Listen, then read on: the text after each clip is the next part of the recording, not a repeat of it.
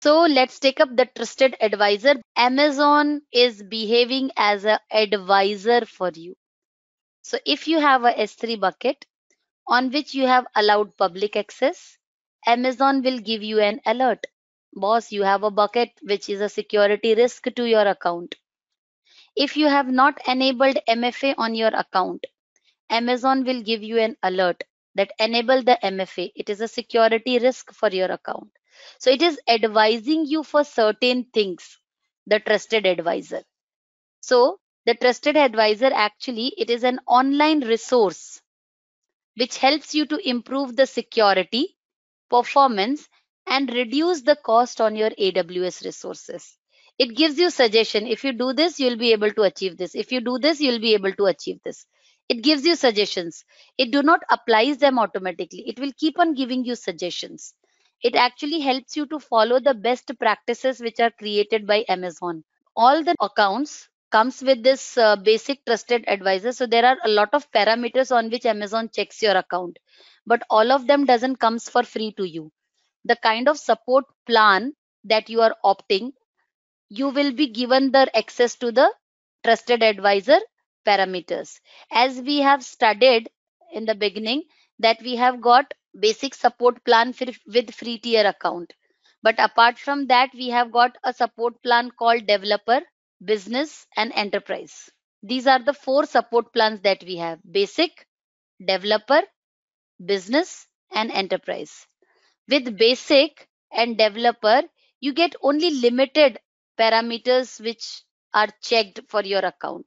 But with business and enterprise, all the parameters are checked by Amazon. There are 5 categories of parameters to be checked for best practices: cost optimization category, performance category, security, fault tolerance, and service limit. So you can get alerts from these 5 categories when you are actually into your support service. Let me show you that on the practical page.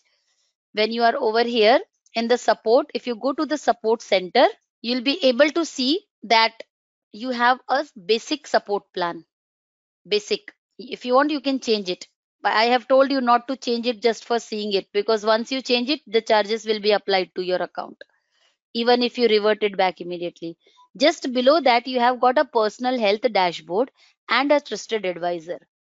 So if you click on trusted advisor, you'll be able to see that there are 5 parameters against which your account is being checked. See, cost optimization, performance, security, fault tolerance, and service limits. With the basic support plan that we are having, we are able to see these many parameters. See, all of them are open. But if you go to the cost optimization tab, all of them are logged. Nothing is being checked for your account. Why? Because the cost optimization trusted advisor recommendation for this category, cost optimization category, doesn't falls under the basic plan. So if your EC2 instance that you have launched, you have created a EC2 instance which is having 8 cores of CPU and 16 GB of RAM, and it is being underutilized. So Amazon will give you an alert that you have over provisioned a machine, go and reduce it. So you can have an alert criteria. Yellow, the instance had 10% or less daily average utilization of the CPU. So you'll get a yellow notification for that warning message. So this is how you can get yourself idle load balancers. If you're not using a load balancer and still you have created, you're paying charges for it. So such things will be monitored.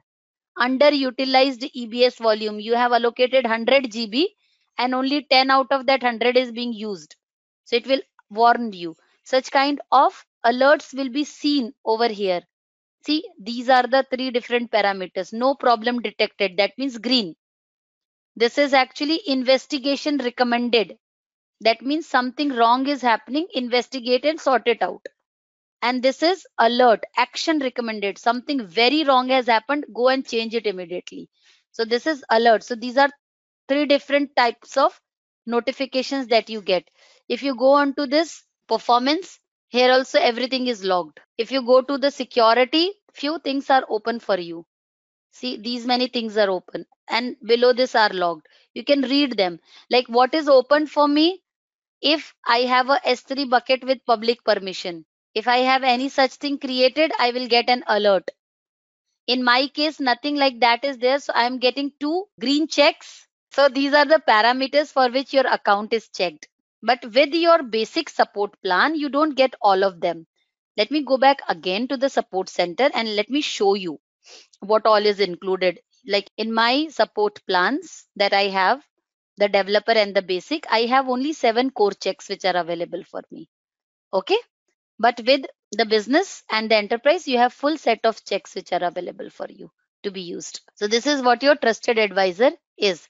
It will not give you any, warning or this thing, email alert or something. You have to come over here and see, can I optimize the cost? Can I optimize the performance? If some EC2 instances, there is high utilization happening on them. So you can plan, like in last 14 days, the utilization was very high, more than 90%. So then you can plan to upgrade it. So some volumes are getting full. So you can get an alert over here. Large number of rules in a security group. So whatever you feel is, useful for you, you can see it over here. Security related, fault tolerance related, service limits related. If some service limit is being consumed by you, so you'll be able to see that. So that also comes under the free tier, the basic support plan. You are able to see them all. And in fact, you can download it also, these alerts that you are getting. So you can download them in Excel. If you open it, then you'll be able to see the results of everything. So you can create a report and can submit it to your management saying that this is my observation. This is how we can work on. So you can create a specific kind of, like in my case, nothing is there. But for a corporate account, you'll be able to see what is where happening and how it can be improvised. Use of IAM, S3 bucket permission related issues, MFA account related issues, everything can be, downloaded and created in an Excel file. So this is what your trusted advisor is. So, guys, this was our expert from Team K21 Academy. And if in case you missed upon any concept or if you want to dive deeper into the concepts, then we have something really special for you. We have our free class on Amazon AWS Solution Architect Certification for Beginners. Under this free class, you'll be learning about why and who should learn AWS, cloud services, deployment models, and AWS services as well.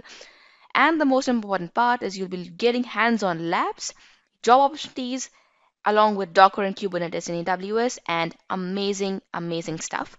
So if you want to register for this free class, all you have to do is just log on to your browser and type k21academy.com/AWS SA02. And after that, you'll be seeing this kind of interface. You just have to click on book your free seat now, select your event date, add your name, your email address, your phone number, and click on yes, save my seat. And after that, you'll be seeing this kind of page. You just have to save this link on the extreme right, add it to your calendars, and I'll see you in the free class. Till then, keep learning.